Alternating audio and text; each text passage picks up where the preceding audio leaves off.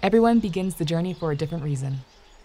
Whether we're looking to disconnect from the chaos or to reconnect to what matters most, to accomplish big goals or to feel impossibly small, we begin for different reasons, but we are all heading in the same direction.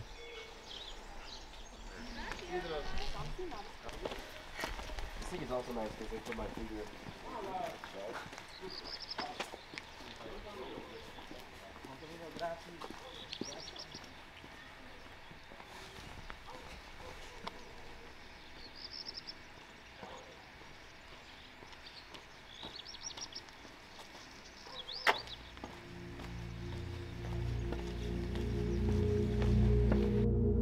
I think the Camino called me because of the circumstances that I suffered, the pain. Went through a breakup, and a really bad breakup, and my mom passed away over Christmas. When you have that much pain, like, you need to do, for me, I have to do like something almost radical, and so this was pretty radical to me.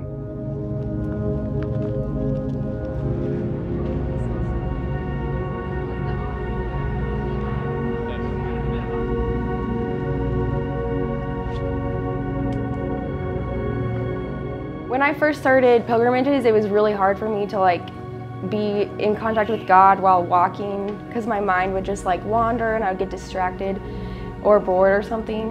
So it's taken time to master the art of communicating with God while also in the world and walking.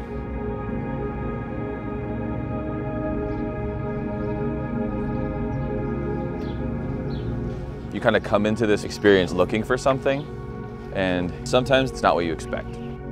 Half the time my jaw is just dropped because of all the beauty, and I'm like, this is absolutely stunning.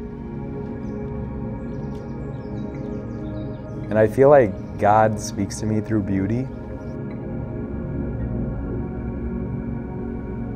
Beauty changes people, and challenge changes people.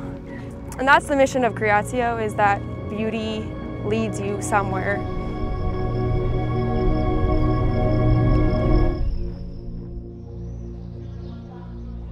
All right, guys, good morning. Good morning, good morning. Today, I ask you to take pilgrimage into your consciousness, into your mind, into your heart. Let it soak deep in as you become a pilgrim. The essence of being a pilgrim is to not be at home and to be immigrating to your home, to be moving through this place, to not get too comfortable.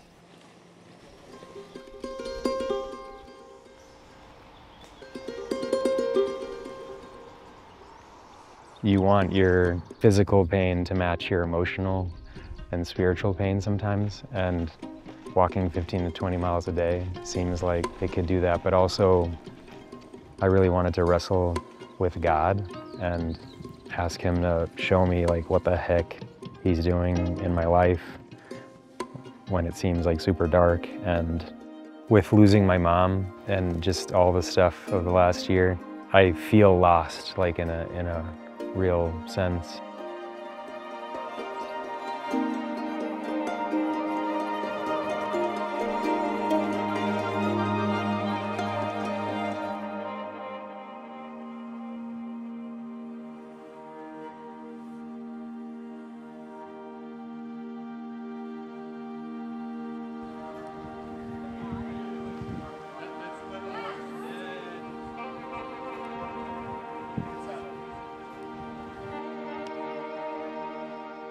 I was not crying out that much in the first 2 days. And then I was crying out after the third day, is oh God, you need to help me get through this.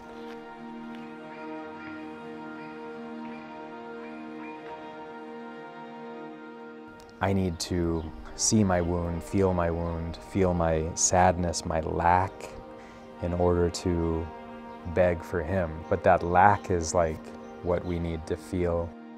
Not this sense of accomplishment or something. Este tema fuerte. Pero muy pesado.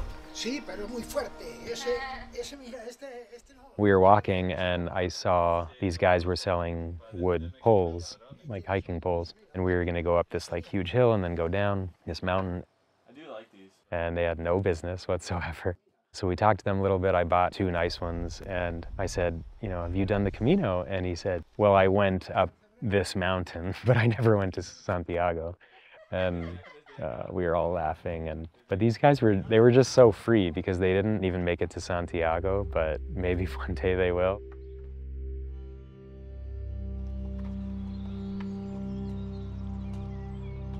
Foxes have holes and birds of the air have nests, but the Son of Man has nowhere to lay his head. You can't get away from what you're living already. It's not about like getting to the end and like avoiding your problems. It's about learning to kind of walk with him. It's not just like suffering and penance, like it's such an interesting thing.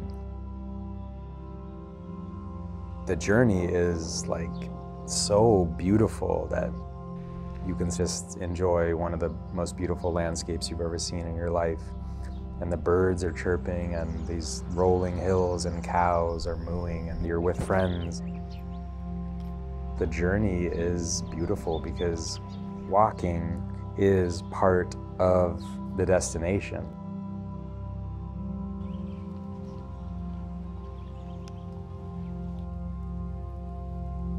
I just like get stuck in the thought process of like, what's the point when you're walking up the hills? But in the past, I would have just stopped walking. I would have just like said, this is good enough. I'm gonna stay here, meet you guys up later. But on this trip, you can't really do that because they're not turning around and coming back down. I have to keep walking up the hill. We are doing it together. We are in community. I want to like lean on each other and lean on God, and that's like the Christian life. That is a meaningful life, full of depth.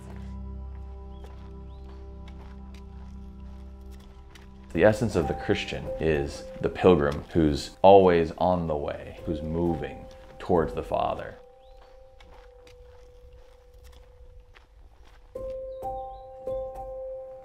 You know, Dostoevsky says in one of his novels, beauty will save the world. The beauty that I saw was so ridiculous that it was like saving me. Like, I don't know how to describe it, but it wasn't what I was expecting. And maybe I couldn't see that like a few months ago, but I can see it now that beauty exists and it's like in abundance.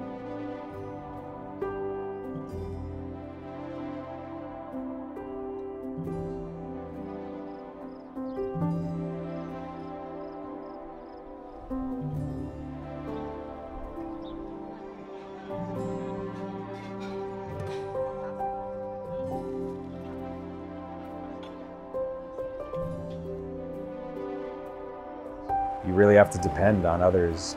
So my heart is changing in that way. The world is so full of people who have the same desire as me. Many times I feel lonely because I feel like my desire is so big and that no one can relate to it, or not many people. But everyone on the Camino somehow has like this huge desire that they have noticed and are aware of. And so I'm like, this is amazing. Like, because everyone on here is like me.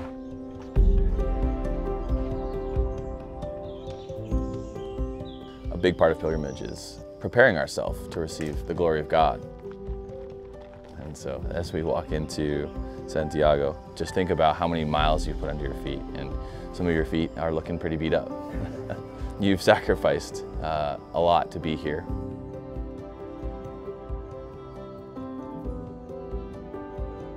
I encourage you, as we arrive, that you recommit yourself, that you ask for a grace to be close to Christ, to be close to Jesus in the midst of this. That's why we're here.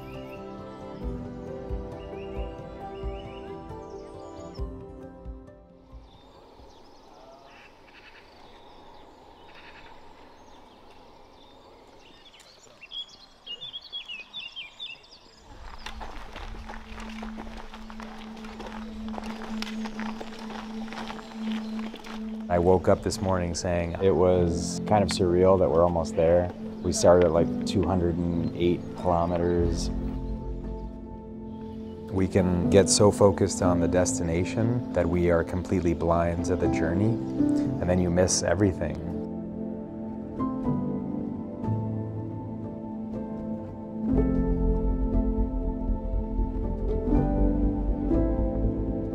As you enter into your own experience of entering into the promised land, ask Him to give you that new heart. Ask Him to give you the graces that you've been hungering for so long.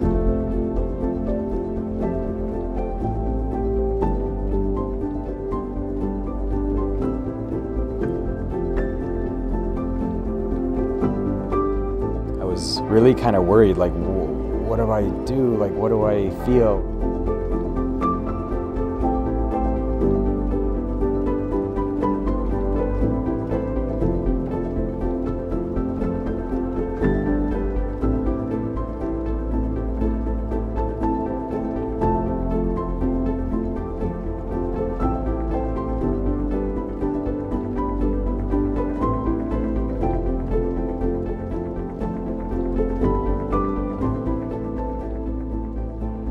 Sometimes I struggle with emotion versus fact, and sometimes I feel like emotions are facts, but they're not. The fact is that I walked this with you guys, and we all walked together, and we all had these amazing experiences, and then we show our face, you know, and that's what heaven would be like, I guess.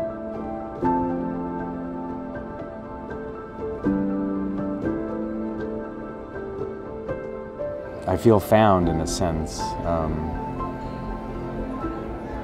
Yeah, that kept coming to me when I went to the tomb. You know, the Lord giveth and the Lord taketh away. Blessed be the Lord. He will give again, you know. Job just didn't end with like losing everything. He did lose everything, and the Lord gave him everything again, you know.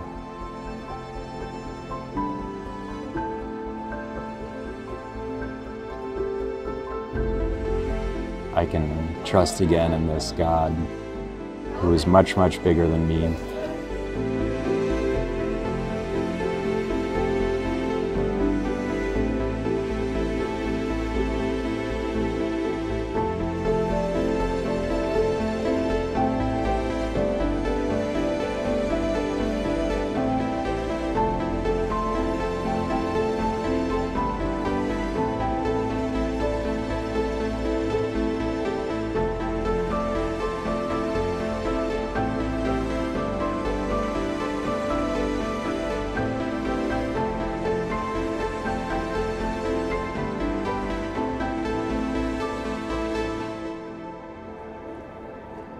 I know that I belong to something so much greater than me, and that He loves me.